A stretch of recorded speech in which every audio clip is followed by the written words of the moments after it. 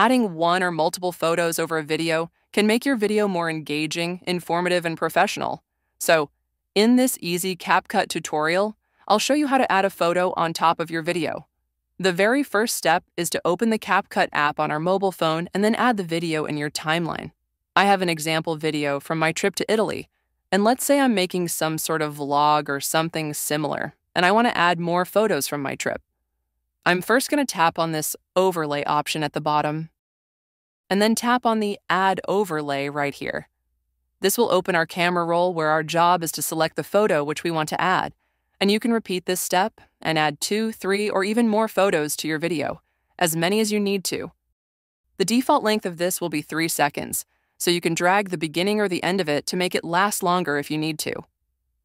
Also, it's a good thing to add a little fade in and fade out animation because we don't want the photo to appear without a transition of some sort, because that won't look as professional.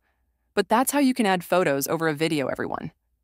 If you need more CapCut tutorials, make sure to hit that subscribe button and leave a like on this video if it was helpful. Thanks for watching.